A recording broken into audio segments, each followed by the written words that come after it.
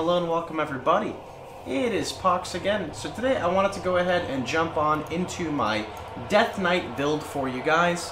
Now this character has been, it's actually level 73 already, and I actually use Ravenous Earth to level. You can see it on the screen there.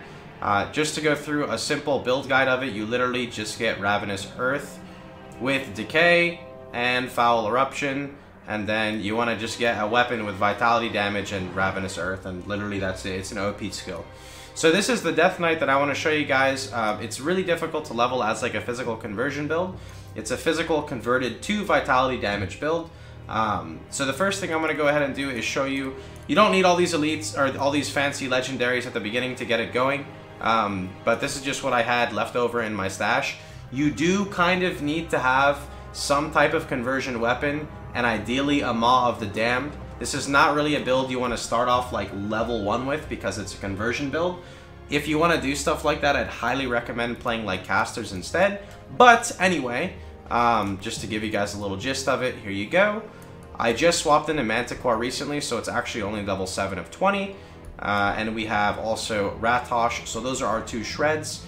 We minus their Vitality Res with Will of Ratosh, and we lower their resistance overall with Manticore, and then whenever we get hit, we have a buff on us called Spectral Binding, which applies our Spectral Wrath. So I'm going to go over my buffs, I'm going to show you guys some combat, and then we'll go over the build. So Spectral Wrath, Binding, first buff. It's basically just life and offensive ability, and it's really good because you get Spectral Wrath, gotta keep confusing them, which reduces their Vitality Res. You've got Field Command, which is very strong because Field Command gives you flat offense and defensive ability along with percentage armor, and it goes into Squad Tactics, which gives you global damage increase and percentage attack speed scaling, which is very important. We have Harbinger of Souls, which is our Necromancer exclusive, gives us Vitality Damage Decay, which is okay, Vitality Damage, and then we get 12% of attack damage converted to health. That's very, very good leech. And then we get Physical Conversion, which is what we need for the build. We also have Death Chill Aura, which is coming from our Death Chill Relic. It's a Transcendent Relic, so it's not a mythical relic at all. And then our last one comes from our chess piece that I found, which is actually a very good chess piece called Dread Armor of Azragor, which gives us, you can see at the bottom, Azragorian Tactics, I think it's called, which gives you flat Vitality, Leech, Chaos Res, and Vitality Retaliation. Our main skill is going to be Cadence for this. So I've got Cadence here. You can see it does 428 weapon damage. And it's going to be supported with our procs, so Markovian's Advantage, along with Zolhan's Technique, and then later on I'll go into Necrotic Edge. I don't have much in a Reaping Strike just because I have pretty good Leech as it is. So let me go ahead and show you guys one of the, I think this is an Act Boss. I always like to test my characters on this Queen Scarab person. So we're going to use Blitz for mobility since it helps us get around really quickly.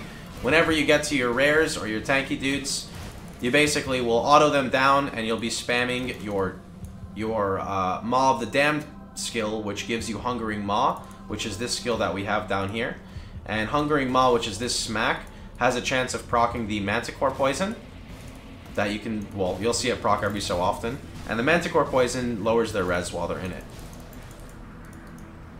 Now currently with this build, with sort of pretty unoptimized gear, because I'm not even 94, so I can't even get like the highest tier of stuff. I don't have a set bonus or anything, it's all just kind of random pieces put together.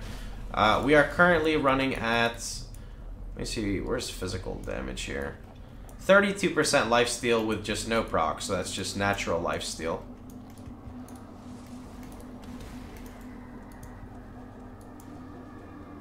Where is Miss Queen Girl? I also do not have any components in any of my armor. I just have basic components on my gear right now. So on my weapons and shield, and then on my accessories. I don't remember where she is exactly. I'm gonna guess here, here, here.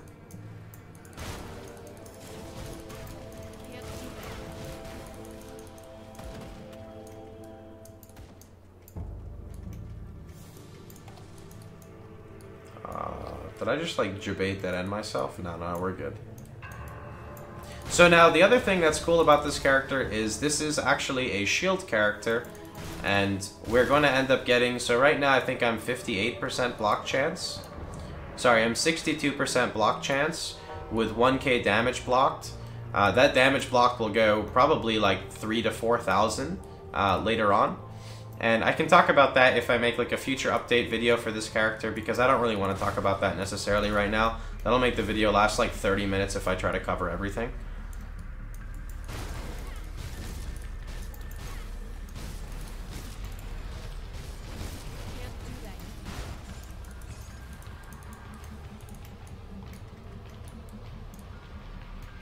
No. Wow, I'm like really bad at trying to find her. Is she over here? Oh, Miss Queen, where are you? Remember that a lot of your AoE damage does come from your weapon procs.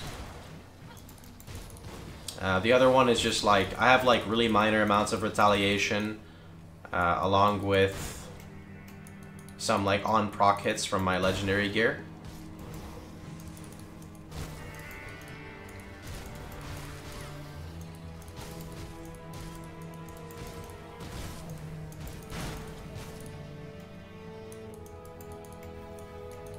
Can she be up here? She has to be up here, right? No? Uh-oh. Uh-oh. We're gonna find her, boys. Don't worry, I promise. Oh, there she is. We got her.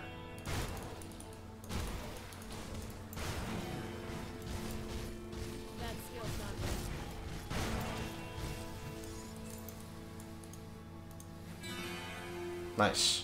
Now also, this character has very, very poopy resistances, which is actually very good because it helps demonstrate how much leech the character actually has with like the damage it has. So 31 fire, like you can see, is pretty shit resist, to be honest, except for vitality and chaos. Now, of course, you can always make up for that. Don't think that your build is going to be like that just because that's how mine is. I'm just kind of like really tired right now and not really prioritizing anything. I haven't died. I mean, I've definitely come close to being like a retard standing still and stuff, but shields in general just make you very, very tanky.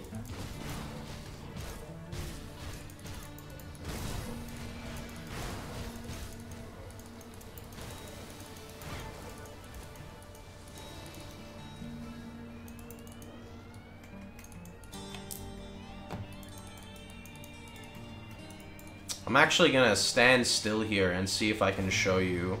So I'm not gonna turn on my overguard. I don't know if these guys can hurt me enough. Okay, they do quite a bit. Nope, the sigil is too strong. I'll try to like show it on a hero mob. Oh, here we go, perfect. Okay.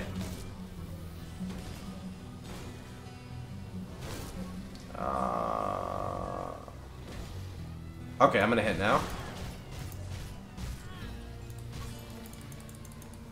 And then remember that every third hit you have cadence proc as well, which will like super amplify the damage, which will like top you off immediately. So some other cool synergy.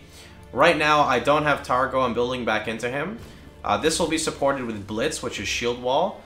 You can see it increases your armor and gives you shield damage blocked. That's really cool because it gets an 85% chance. So you basically charge in with your Blitz, smack a mob, and you automatically start mitigating more damage.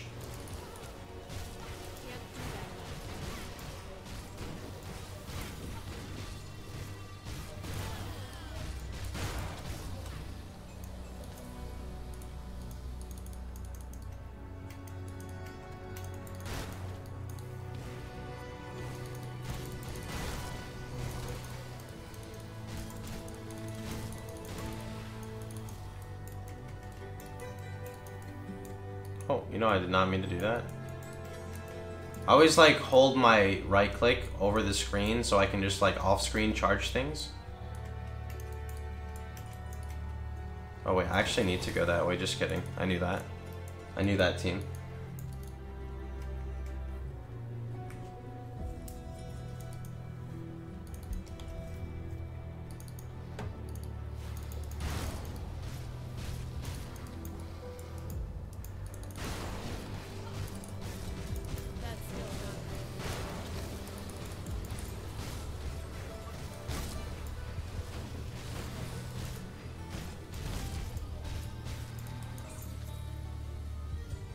Myrmidon's Guard.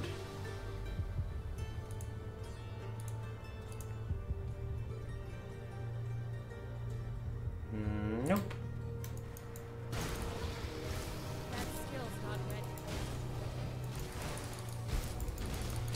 But yeah, ever since I transitioned to the setup I'm using now, which I think was level 68, maybe a little lower. I think 68 is when I went melee. I pretty much became like super tanky. Of course, endgame may be a little more difficult than this because I am gonna have to gear up. But like, it's pretty face roll at this moment, or at this current point in time, which is pretty awesome. And as long as you get your resistances up, you should be pretty face roll majority of the time, except to like shotgunning and stuff.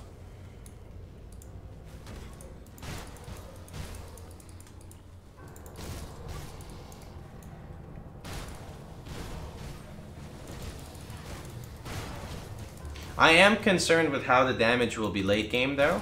I just have absolutely no clue because, you know, I haven't really played enough Grim Dawn to see. But I don't believe I get full vitality conversion. So, I think worst case scenario, if the character ends up too tanky and doesn't do enough damage, there's a mythical version of this called Edge of Death, well, Mythical Edge of Death. And you can actually craft it because it's a recipe, which is great. Because what that means is that I can just dual wield weapons.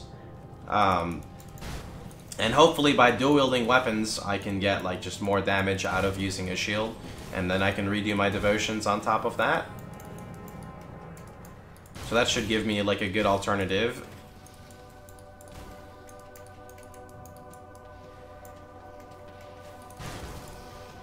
But as it stands, Maw of the Damned is actually the only shield in the game that's legendary. I think, and even I don't even think there's an epic that gives you physical conversion to vitality. And unfortunately, it does have like a cultist in it, and it doesn't have life. So that's the one downside of the shield.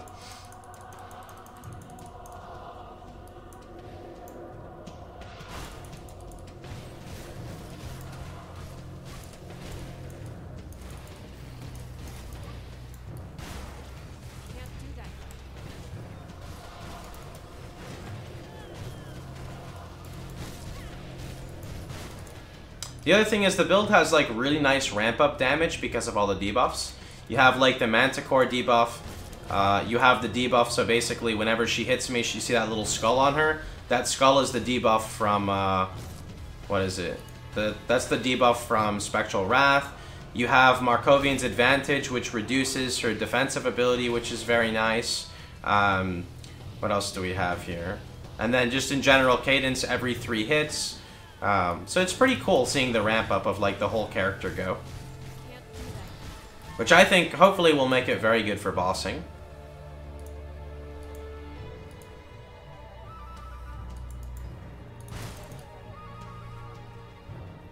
I think there's even... Do I have another proc here somewhere? I think I have another proc here somewhere. Somewhere. I'll get more procs, I know that. It's like all over the gear. So that's pretty much the character. I just wanted to show you guys a bit of demonstration. Again, if you want to level, you can try to level however you'd like. I personally tried leveling as physical conversion, and because there was just no physical to vitality conversion early in the game, it was just very difficult for me. So I just decided to go Ravenous Earth, and like I said, it's very strong of a skill. Ravenous Earth can shotgun, so if you drop it on top of a boss, it just hits multiple times and completely destroys everything. And then you just go tank mode because you just take all the defensive things in Soldier. And then whenever you're ready, like personally, I would try to at least get like your weapon and your shield, and then, you know, weapon and shield, and you can pretty much convert over. But you need to have some type of conversion, or else, in my opinion, it's just not really going to work out very well. Your stats are pretty much all physique. You're going to need quite a bit of cunning, though, for your weapon. But yeah, that's pretty much about it. For our devotions, to cover them again, I have Bat. This is probably the one thing I really don't like right now. And I have Spider, but Spider is for like grabbing Ratosh. Ratosh is good because he gives us anything that you can get that has like negative resistance is amazing, assuming they all stack. I believe, you know, I'm not even going to talk about how they all stack. There's spreadsheets you guys can find because it's really complicated in this game, but one of the best ways to scale damage in Grim Dawn is like crit multi, which is through offensive ability, percentage scaling of your main stat, so in this case it would be vitality and then secondary physical, and then minusing resistance. Minusing resistance is like super, super, super good for you. And then yeah, so in terms of defenses right now, we're going to pick up Targo. So we get to complete Targo, which is great because then we get Shield Wall.